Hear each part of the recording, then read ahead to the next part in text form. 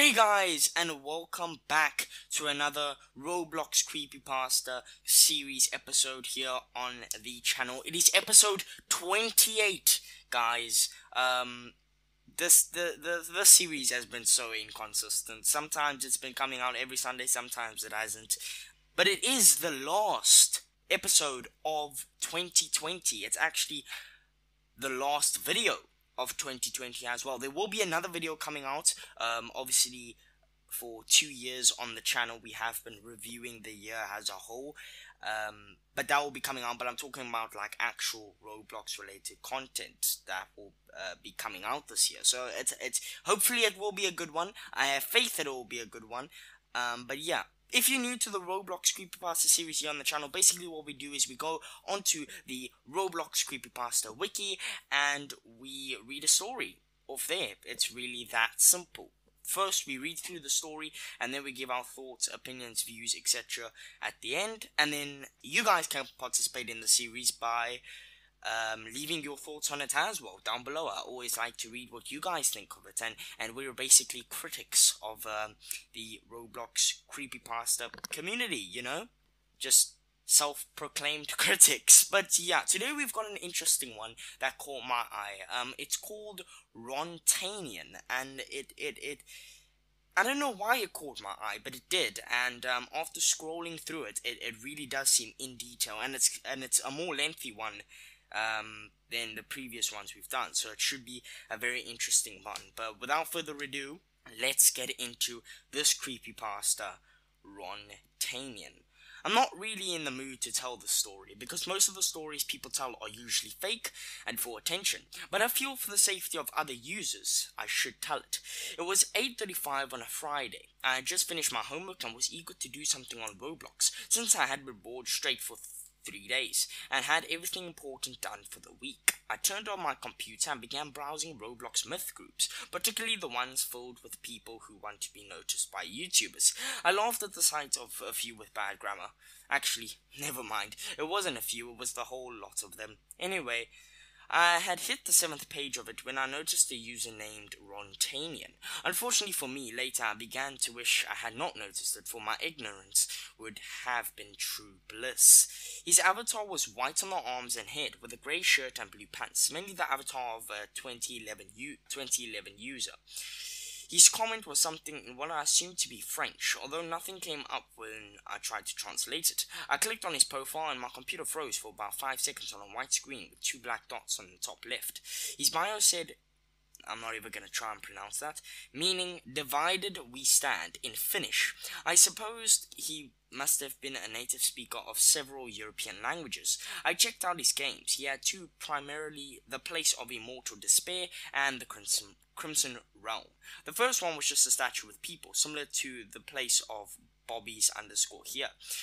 The statue was wearing a crown and was holding a cane while the people saluted him. I noticed the bottom of the map showed the same statue pointing at the people, which were instead corpses, as opposed to their living counterparts. There was a small shack with a picture in it, which I could not see from a distance as it was too blurry for my eyes to make out. The next game included Rontanian standing in a red place with a red sky, and a cross in front of him. His head was down, and what I assumed to be Smith Colt putting his arm to comfort him. This led me to instantly assume that he was a wannabe like everyone else, because Smith Colt is just a famous myth that started the whole Colt family conspiracy, or whatever anybody can call it. But boy oh boy was I wrong about him being faked. I left the game so I could play Arsenal, one of my favorite games. I was dominated the entire server with people giving me mean messages claiming I was hacking when in fact I had irritated their egos. I had been playing the server for about 20 minutes before my game froze with a buzzing sound, coupled with the looping sounds of the weapons. I almost fell out of my chair at the sound, and quickly turned off my audio, before Roblox crashed with a message containing the words, that, but in a font I had never ever seen before. It was unusual for Roblox to crash, since I had my internet fixed a week ago, and I was on my new high-quality 1080p PC. I got back on and noticed I had a message in my inbox from Rontanian. The message was in Swedish this time. It was just repeating the word inequality over and over again. When I went back to my profile, my avatar was the same as Rontanian's, but with a black head, the size of declaimed. My favorites were full of games with random jumbled text, as if someone had slammed their heads onto the keyboards repeatedly in a gesture of intense anger. I still had my 137 friends, but they were all just duplicates of Rontanian, not one spared. I noticed the new game in my recently played games. It was simply called Home. I joined it hesitantly, and it was a house made in incredible detail, something that would have taken months to create if done alone. I walked around exploring in both wonder and fear. Every room seemed to become more and more dilapidated, to the point where there was grass and mold on every surface, the air reeking of decay and fungal spores. I decided to turn around and go back the way I came, when I saw Rontanian standing to my right, staring at me with an otherworldly look. His name wasn't on the bar in the top right, and his eyes contained almost 1,000,000 forming colors overlapping each other, moving around as if he was a celestial god and not just a Roblox character. As I stood there looking at him, he suddenly approached me with a burst of speed and a very unusual animation, as if he was trying to mimic an octopus, a cat, and a human at the same time, resulting in his limbs chaotically convulsing. When he crashed into my character, various images began popping up on my screen, some of which I recognized from weird YouTube videos or just plainly strange images from the internet. Others were extremely disturbing and even terrifying at some points. My computer froze at one last image before it crashed, the tension causing my heart to bounce around inside my body, attempting to escape. It was a picture of a rotting corpse sitting cross-legged in a room that looked similar to the one I had just seen a few seconds earlier, the shriveled skull grinning indefinitely. The same words of that were above him in a font that looked like the Cyrillic script, but without any detail. I'm surprised I was even able to know what it said at all, let alone remember it. After this predicament, I was sent to the "Your PC ran into a problem" screen.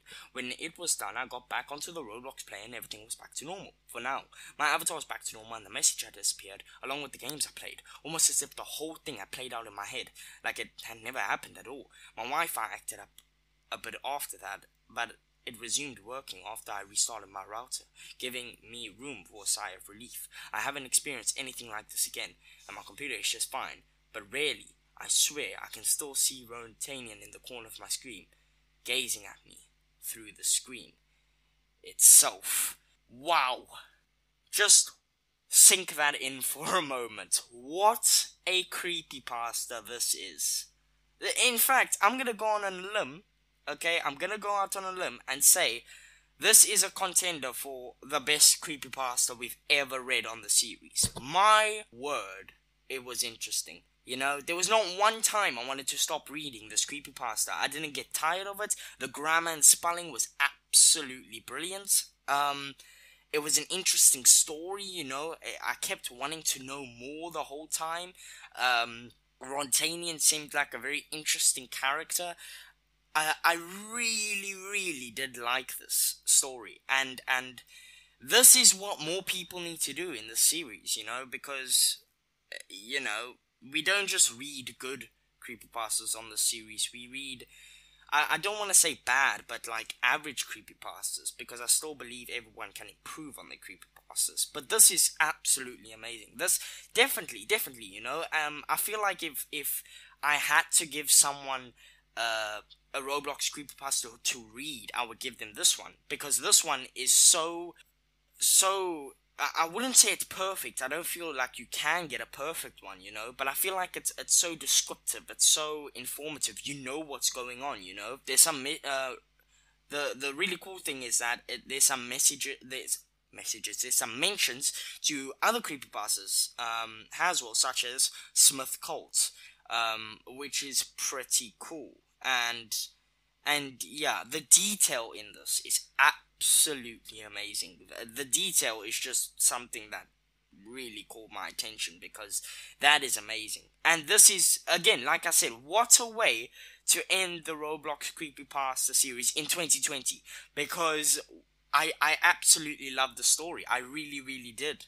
But, yeah, amazing story. Really, really, really amazing story. And I feel like the ending was good as well.